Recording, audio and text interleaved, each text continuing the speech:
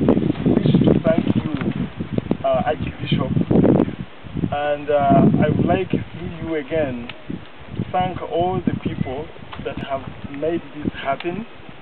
Our friend, the Invenio from San Francisco.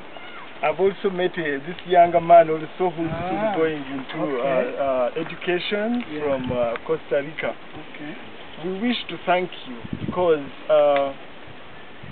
this wouldn't have happened. Had it not been your hand, your golden hand, I think even Caritas wouldn't have helped.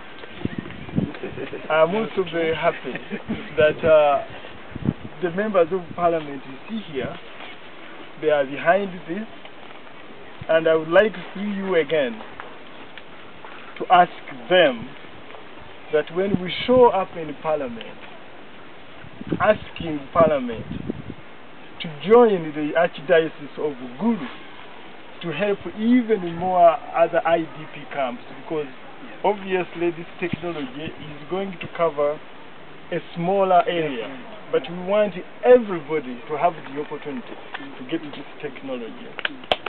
And so we take this very seriously. We see the challenge, and we will continue to work with you.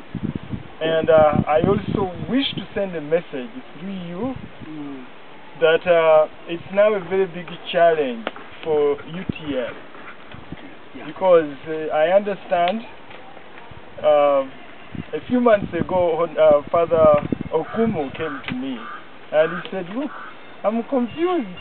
We don't want to break the law, but we see there is a tower which for many years, might be even over 20 years, which has not